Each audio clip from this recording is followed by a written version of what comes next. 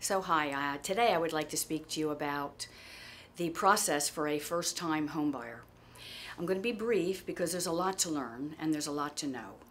Most importantly, you want to know where you want to live. And once you've figured that out, you're driving around, you feel at home, or you have family there, or it's close to your job, or it's near the transportation, or you like the schools. Or you like the price that you can pay for something that attracts you. These are important to figure out.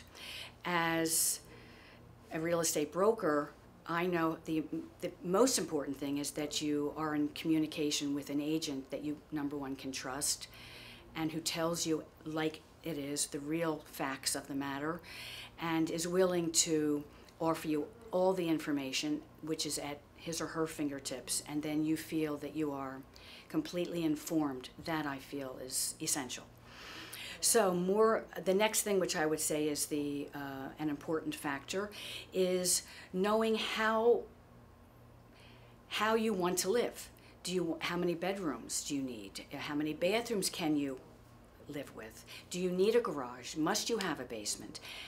Do you need a big yard, or can you be happy with a small yard? Do you want it to be already upgraded, or are you handy and you're looking for something that you can put your own taste and personal touches to? And then, of course, most importantly, really, is the money. So knowing what your closing costs are, knowing how much money you have down, knowing what you want to pay per month. Now, in my opinion, that's what we focus on. How much money can you afford every month that you're going to every month cut the check? So we will help you figure that out. You know, you'll come into our office, we'll sit down with all of our calculators and our little money books and figure it all out. How much money you have in the bank? Are you getting a gift from some family member? Are you wanting to do 3.5% down, which, believe it or not, is happening frequently?